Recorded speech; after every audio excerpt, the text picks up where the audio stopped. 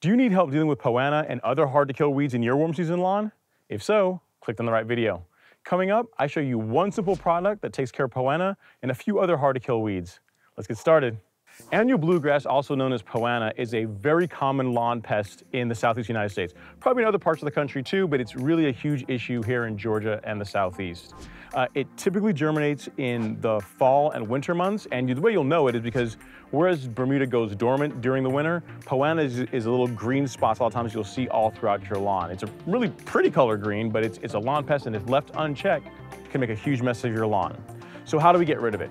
There's a couple of herbicides out there that target Poa Annua directly, but in most of those, the ones that work really fast are both expensive or the way you have to mix them for a homeowner doesn't make a lot of sense.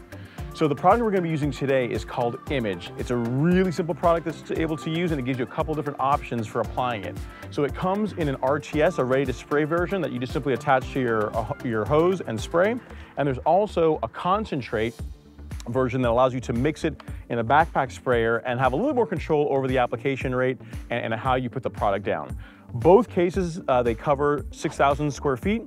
So in this case of 6,000 square feet with a 24-ounce bottle, we know that we're going to be able to apply up to 4 ounces of this product with a gallon of water to cover 1,000 square feet. So it's a really simple product to mix. In order to do so, you're going to need obviously a backpack sprayer. You're going to need some way of measuring it. So in this case, I've got like my measuring container here in ounce increments, and as well as some marking dye. Now, marking dye isn't strictly required for Image. It's not really a super strong herbicide, but still, just for anyone that's getting into using a backpack sprayer, and if you want to make sure that you have good coverage and that you're hitting the little spots that you want to hit in your lawn, marking dye is helpful. So let's get into it. So we're going for 4 ounces of the product, and there we go. That's 4 ounces. Maybe a touch generous, but that's a good pour.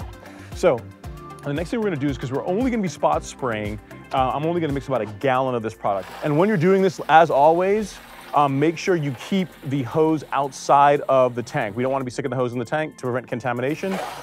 All right, so now we're going to add our product, add our Image. And again, we're just going to pour this in here just like so. And I'm going to also rinse the container out because I don't want any residue left back. So I'm just going to lightly spray in here, kind of like that. Swirl it around and pour that in there. Awesome. Next, let's add our marking dye. So again, I've got just a skosh measured out here. That blue laser marking dye that I really like, it calls for, I think it's ½ an ounce for a backpack sprayer. I've just dribbled just a little bit in there, just a taste in there.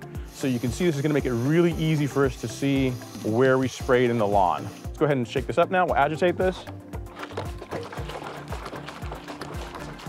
All right, let's go spray some Poa.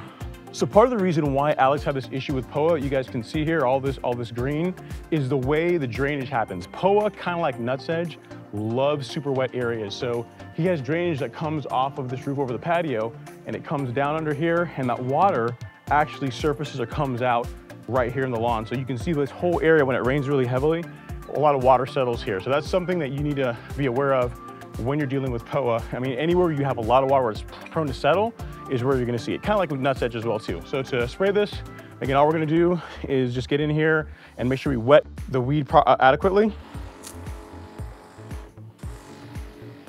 Just like that. I'm just gonna blanket this entire area because there's probably some here that we're not seeing. And definitely around this area here where we see the drainage where it's coming up. Make sure we get around there, good coverage. You can see how the marking dye is really helpful as far as being able to see where you sprayed. It's very light in color, so I'm not sure if you're seeing it on camera, but it definitely lets me know where I've covered.